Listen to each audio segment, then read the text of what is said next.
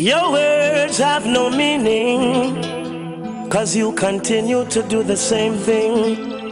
Now sorry is a sorry word. Look at all I've done for you.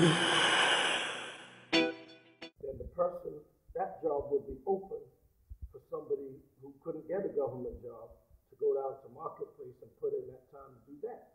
But you have people working 2 and 3 jobs to make ends meet, right? These are the people that were asked to take a furlough day and a pay cut, right? Yeah. So someone else is sharing all the profit and they're carrying all the load. And I'm saying that there's something wrong with that equation. For many, it's entirely wrong, because what we have in Bermuda is that many people try to run from it, but the reality is that we have a minimum of at least 2 different Bermudas based on race. It starts to even diverge from there, where we're getting 3 and 4 Bermudas based not purely on race, but economic class, because you have many black Bermudians who are now economically successful. So, are they poor? No. Then you have many whites who are just making ends meet. So, often people, although we have a situation where we're divided initially by race, it's transitioning, or morphing, I should say, into divided by class as well. So, there are those persons who are in the quote-unquote black community who their message wouldn't resonate with, because they are now part of the elite. And there are those in the white community who your message resonates to, because they are part of the Western state. So I think at times, a lot of times, although we do need to address the race issue, a lot of times issues get muddied in the water, based solely on race, when it's based on, hey, that white guy over there is about to lose his house too.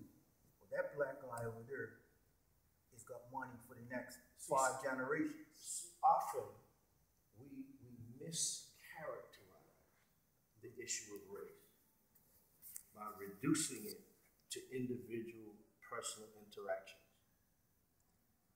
Bermudians have always got along with people of different ethnic backgrounds growing up.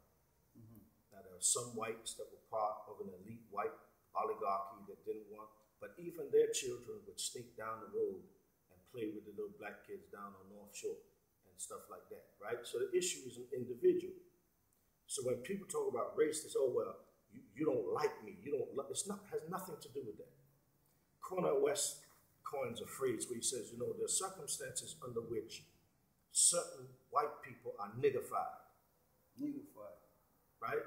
That means that poor white people are niggified to the extent that a system which uses race to disempower certain groups of people makes them honorary members of that group of people.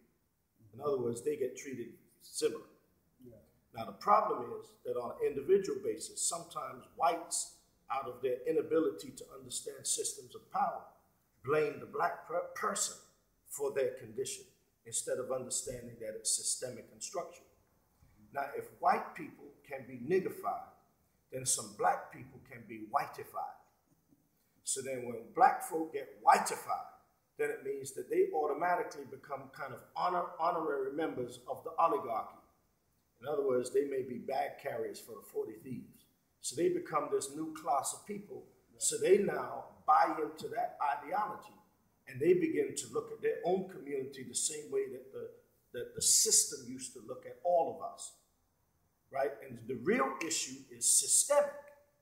And what we've got to begin to understand is how race permeates a system in terms of disempowering certain groups of people and keeping certain groups of people in certain places. And when we begin to understand that the problem is systemic, we've got to then have the difficult conversation of how do we change systems of power.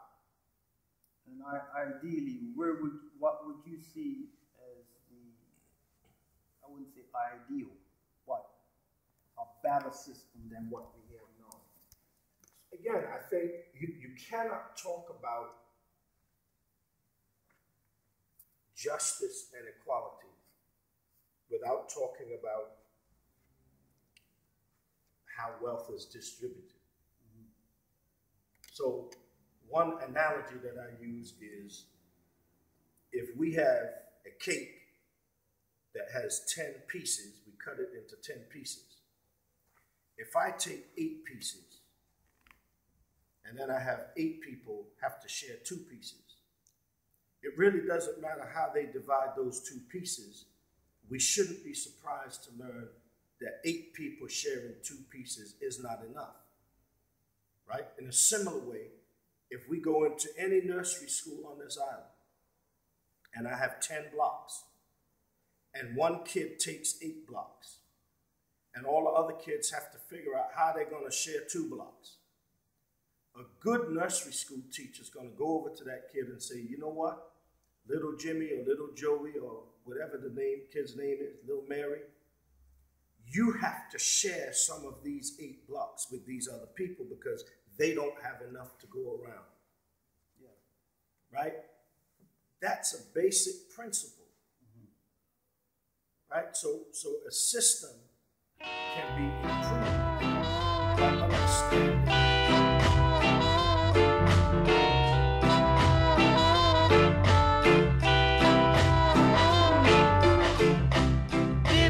Diplomatic, dip for Hippocratic, try for dry